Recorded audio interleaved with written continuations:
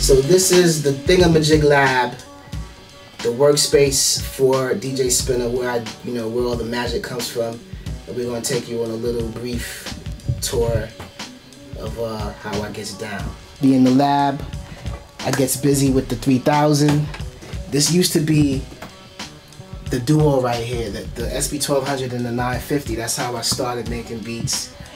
I actually got this SP1200 from one of my heroes of electronic music. His name is Todd Terry. He was one of the first dudes, or probably he is the first dude to bring in samples into the house world. Like his beats was always dirty and grimy, and he gave me this machine back in like '95, and this is how I did like most of the beats that came out back in like the Raucous era, the Beyond Real era, the J Live, the DOS Effects joints, all those joints. Did it on this, and then by '98.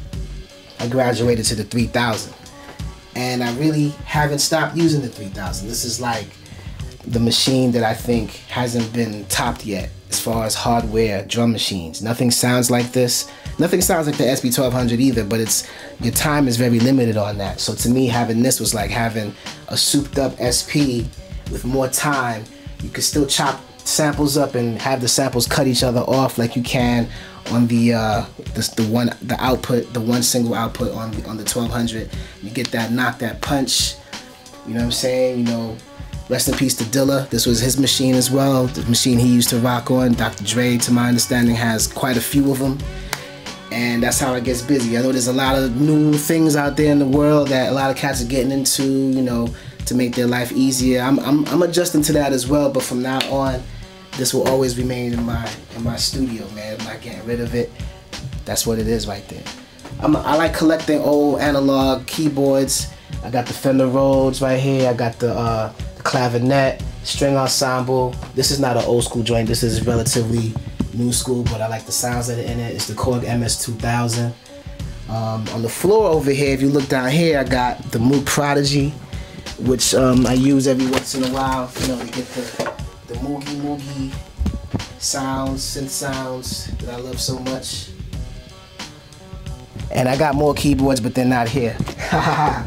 But I would say the bulk of my influence musically definitely comes from my record collection. So we're gonna go out here and take a look at it. Well, first of all, I want to point out is that I am a DJ first, right? I started getting into production later in my career. That was the second choice. But I've been DJing. First time I ever got my hands on some turntables and started practicing was in '82. You know what I'm saying? So I've been DJing for a long time. And I just want to make clear that as a DJ at one point in New York City, I don't know about how things are now, but you had to be able to play everything, you know what I'm saying? It wasn't about just being into one genre of music. It was all about playing for the people, rocking the crowd from beginning to end. You're talking about, long sets from 10 to 4 till the club shuts down, being the only DJ. I did a lot of college parties back in my college career days, and it was all about just entertaining the people. So my collection is not just about digging for breaks and beats.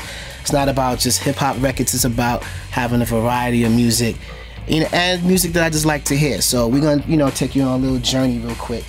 But I want to start with one thing.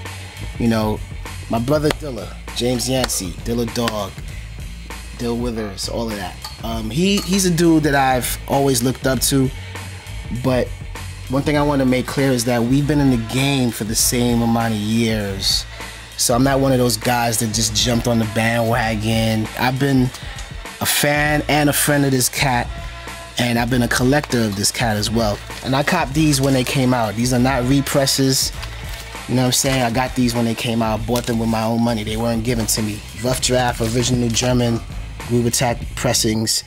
2 open ones for play, 1 sealed one. Sealed J88. I bought this, still sealed.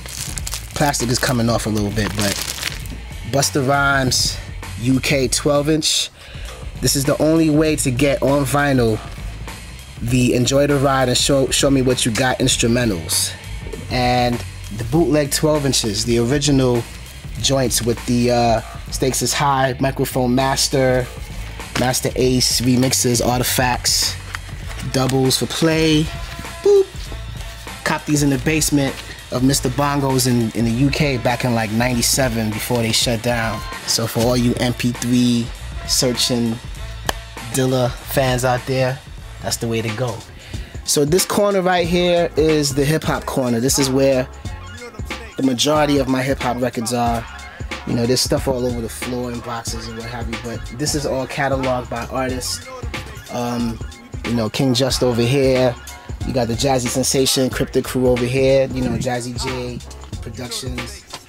And, you know, this, everyone from A to Z is in this wall. From, you know, Tribe, Dilated, you name it. They're all up in here. Jig Masters, Independent, Raucous, Pharaoh, Old School, Salt and Pepper, Run DMC, Fat Boys, Curtis Blow, Eminem.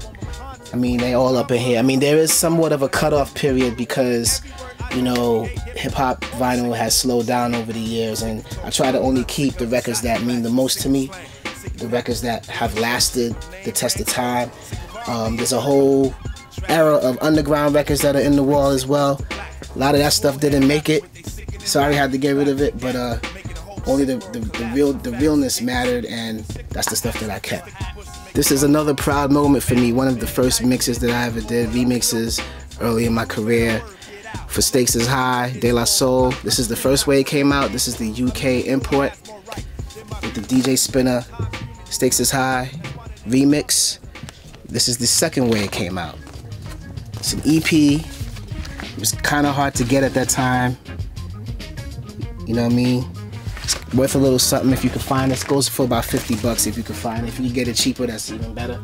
But you know, this is my prize moment because I was sought out by the group to do this. It wasn't just a label calling, trying to find remixers. De La Soul had heard about me, I guess, through the recent works from that time, and they got me on the project, and it's a proud moment right here. This wall right here represents the jazz, soul, funk, disco albums in the collection, the majority of it. You know, if you look, you can see a couple of things. Some of you beatheads might know what some of these records are. You know, I got Placebo over here. I got Rad Salin up there. You know, this is a crazy, progressive, rock, Polish record. You know, it's all in this wall right here. I mean, I got stuff everywhere, but the bulk of it is right here. Placebo, that's the joint right there, kid. And then this wall right here is pretty much half of it is stuff that I've done, records that I've come out with. Remixes, productions, albums, all of that. So these are some of my 45s.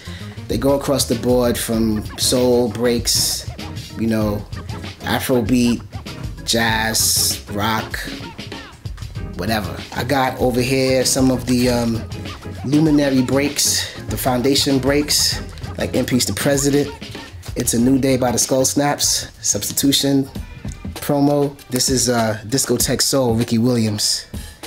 Y'all who know, y'all know what time it is with this right here. This is the joint right here, kid. So these boxes right here are all drum breaks. You know, I know there's, you know, hip hop is in a strange state right now. You know, there was a time where the circle of producers that used to go around all the record shows back in the days and really get their hands dirty and digging mattered. So I'm still a representative of that circle of cats. I mean, I know right now it doesn't really matter anymore, but I like records, I like to dig, and I just pulled out a couple of records that, you know, are some of my favorite breaks of all time. This one right here is, it's called Niagara. This is Giant, another crazy record. And Able, it's another break that I like. Just pulling out a few things to, you know, show you where I'm at. And that pretty much sums up the records on the wall. There's records all over the floor, and I got records at the crib. I got records everywhere, son. So there you have it, folks. The Thingamajig Lab, DJ Spinna, Brooklyn, representing all day. High Water is music. Sonic Smash, dropping July 21st. Sonic Smash, 718, going hard. Thank you for visiting my humble working abode. Peace. We out.